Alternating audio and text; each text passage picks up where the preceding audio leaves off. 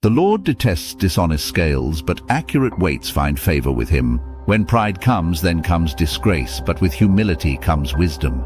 The integrity of the upright guides them, but the unfaithful are destroyed by their duplicity. Wealth is worthless in the day of wrath, but righteousness delivers from death. The righteousness of the blameless makes their paths straight, but the wicked are brought down by their own wickedness. The righteousness of the upright delivers them, but the unfaithful are trapped by evil desires.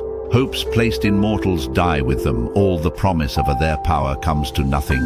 The righteous person is rescued from trouble, and it falls on the wicked instead. With their mouths the godless destroy their neighbors, but through knowledge the righteous escape.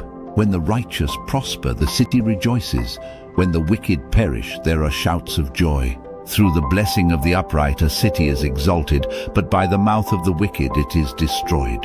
Whoever derides their neighbor has no sense, but the one who has understanding holds their tongue. A gossip betrays a confidence, but a trustworthy person keeps a secret. For lack of guidance a nation falls, but victory is won through many advisers. Whoever puts up security for a stranger will surely suffer, but whoever refuses to shake hands in pledge is safe.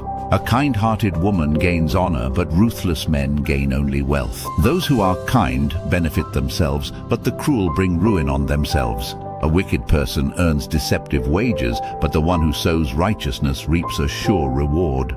Truly the righteous attain life, but whoever pursues evil finds death. The Lord detests those whose hearts are perverse, but he delights in those whose ways are blameless. Be sure of this, the wicked will not go unpunished, but those who are righteous will go free.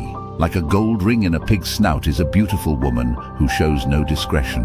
The desire of the righteous ends only in good, but the hope of the wicked only in wrath. One person gives freely, yet gains even more.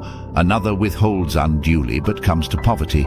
A generous person will prosper. Whoever refreshes others will be refreshed. People curse the one who hoards grain, but they pray God's blessing on the one who is willing to sell. Whoever seeks good finds favor, but evil comes to one who searches for it. Those who trust in their riches will fall, but the righteous will thrive like a green leaf.